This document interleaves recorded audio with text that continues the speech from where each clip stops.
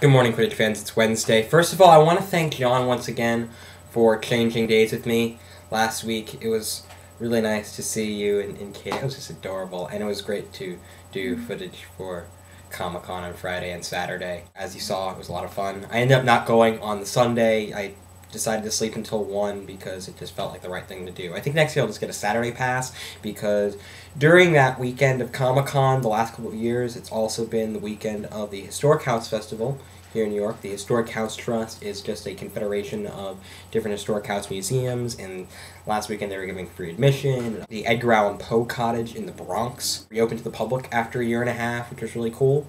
And also there's Open House New York, where different places that generally aren't open to the public open up for tours, like an unfinished part of the High Line, which I discussed in a previous video. I'll put a link to that video in the doobly-doo, and the old TWA terminal at JFK Airport and stuff like that. It's really cool, and I always miss it because of Comic-Con, and yeah, so probably just Saturday next year. I just came back. It's actually Tuesday night. I just saw Stevie's video, which is why I felt compelled to do my vlog now. Also because tomorrow I'll be out doing stuff like going to class and getting groceries and going to comic book shops and whatever.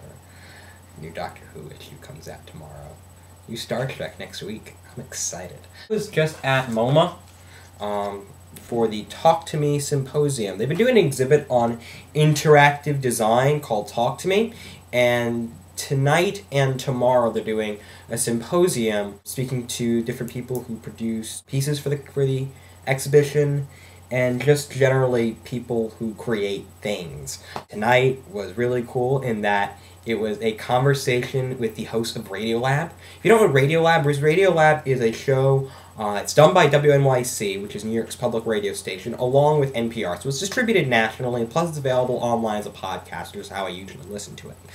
And it's two guys, Jad Abumrad, who is a composer and also the son of a scientist, and Robert Krulwich, who is the science correspondent for NPR and has worked on Nightline in 2020 and Good Morning America and blah, blah, blah, blah, blah. And it's basically the This American Life of Science, where they discuss scientific topics, but through the eyes of society, through different stories, and it's generally based around a certain theme.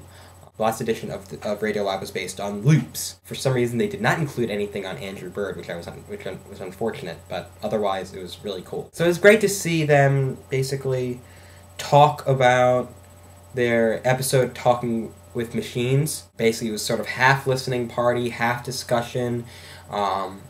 They had a writer who's written about technology come up and join them in the discussion, and it was really just an enjoyable thing that combined the exhibition, which I saw about a month and a half ago, and one of the favorite radio shows that I love, to create a really cool event. I'm gonna ask a question because I want to fill time.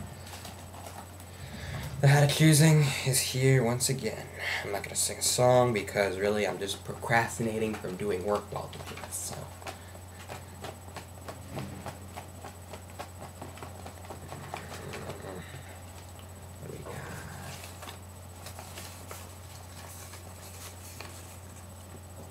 I got me. So I think you have to ask me questions or challenge me to do stuff. I can't remember what the rules are with the Hat of Choosing anymore. Actually I wrote I think it's bad because I wrote dun dun dun. So I don't know what this does.